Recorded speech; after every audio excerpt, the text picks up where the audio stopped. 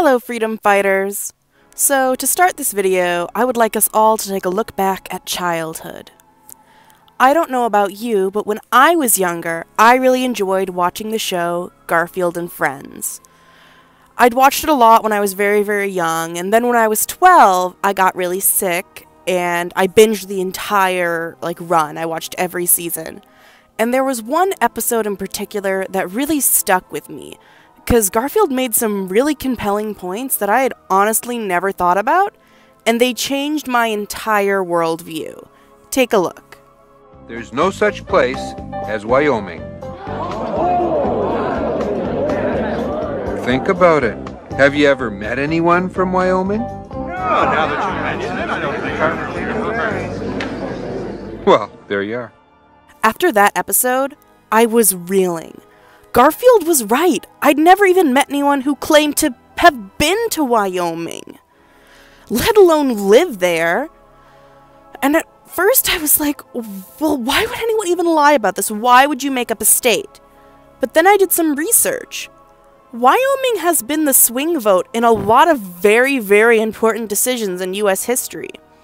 Just looking back at the 2012 and 2016 elections, you'll notice a very clear pattern. In the very close 2012 election, they were a blue state, narrowly electing Obama into the White House, who we all know was a lizard person. In 2016, they turned back to a red state and elected Trump, who, although he may not really be a lizard person, I understand the confusion. He has some very striking qualities about him.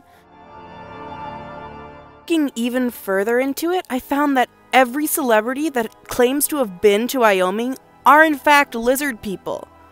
Harrison Ford, Dick Cheney, and many others.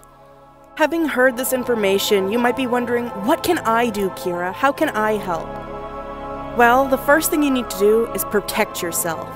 If you meet anyone who claims they have been to Wyoming or they are from Wyoming, they are either lying to you or they are a member of the deep state and you have to stay clear.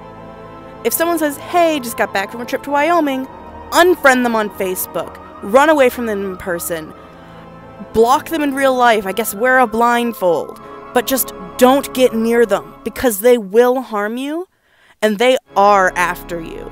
Stay strong, freedom fighters, and stay safe. Hello again, freedom fighters. I just have a couple of housekeeping things to say. First of all, please like, subscribe, and share these videos. I really want to keep as many people safe as I can.